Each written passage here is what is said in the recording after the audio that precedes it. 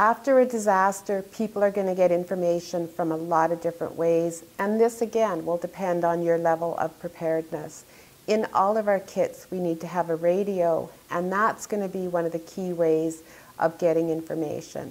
All our media will be broadcasting about the event, especially if it's a significant event like an earthquake. We don't know after an earthquake what we're going to have available. We still may have internet connections. If we do, we can get information off the internet.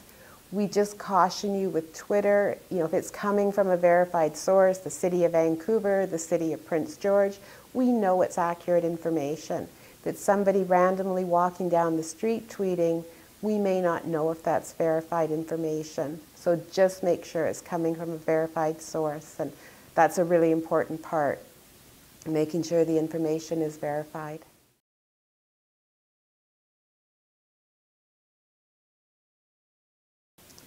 It depends on the situation. For those events, I don't know why, but I know what we'd be looking at in the Lower Mainland or any part of BC with significant events is we've got to get the supplies to us. How are they coming in? Are the roads damaged? Are the airports damaged? All of these things need to be looked at. And an earthquake, we know there will be significant damage, and it will slow down the supplies coming in. They will come in, but you're truly going to be on your own until such time that they do.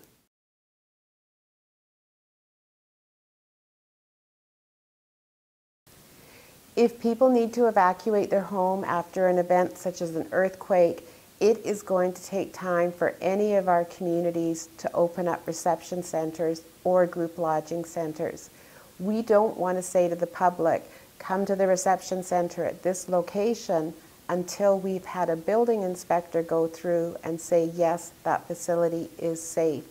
If we open it up to the public comes in, we have an aftershock, we may be putting you in more danger. That's what takes us back to the personal and family preparedness. You need to be able to look after yourself for at least 72 hours. A week is even better.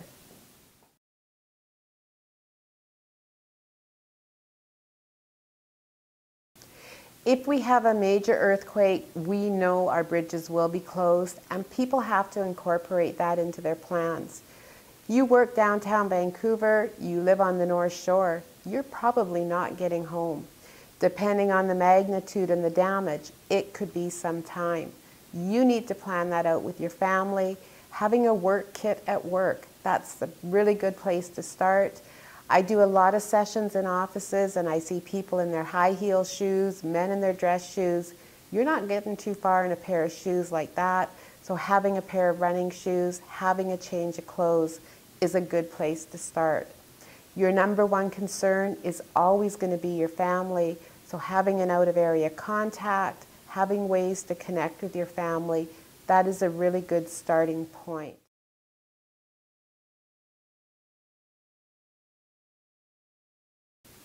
If you live on a disaster response route, those routes are for first responders. Those routes are to get supplies into our communities following an event. What will likely happen with them is they will be closed at certain periods to get people in. People will still likely be traveling them, but at certain times when the trucks are coming in with the supplies, when our first responders are coming into our communities, those routes will be shut down at those times to help move people and goods.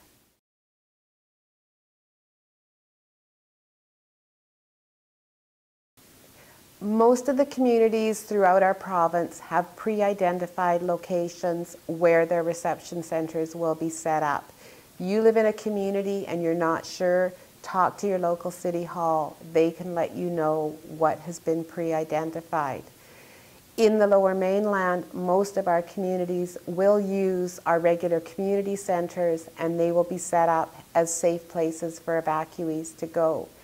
We are not able to open them until we have a building inspector go through, and we don't know in an earthquake where the damage is going to be located. If you use the City of Vancouver as an example, if the damage is in the Kitsilano area, likely not a good place for our community center. We will select another area where our centers will be open. That will all be broadcast over the media and social media. That's how the message is going to be getting out.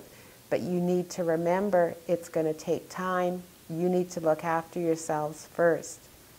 We know when a disaster happens, people are going to be coming with their pets, and setting up reception centers, we need to be aware that we have people with allergies to pets, but we also have people that will be bringing their pets.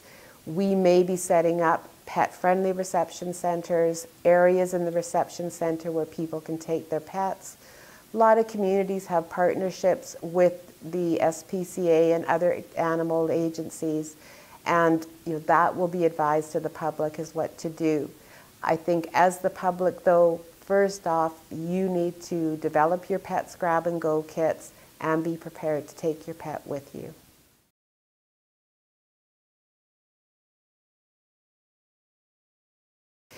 If you are not with your family when a major disaster happens, you need to have your plans in place. The more ways you have to connect with your family, the better the chances you will connect. We know in an earthquake, you are likely not going to have access to your cell phones. We see that with big events downtown, when we have a lot of people grouped together, we have a lot of lost calls. In a big event such as an earthquake, we will probably have cell phone towers that have toppled. And I think it's pretty safe to say cell phones, for the most part, will not be available to us.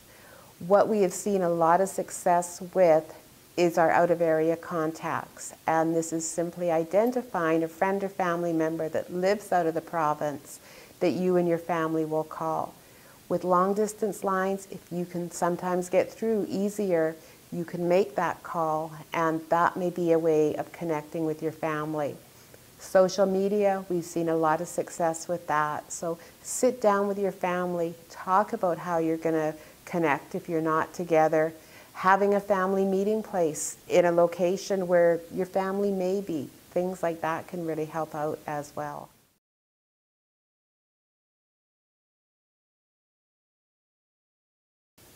If people are interested in getting involved to help support their communities during times of disaster, contact your local city hall. We have emergency social services throughout British Columbia, and those are the volunteers that come together to look after the people that have been impacted.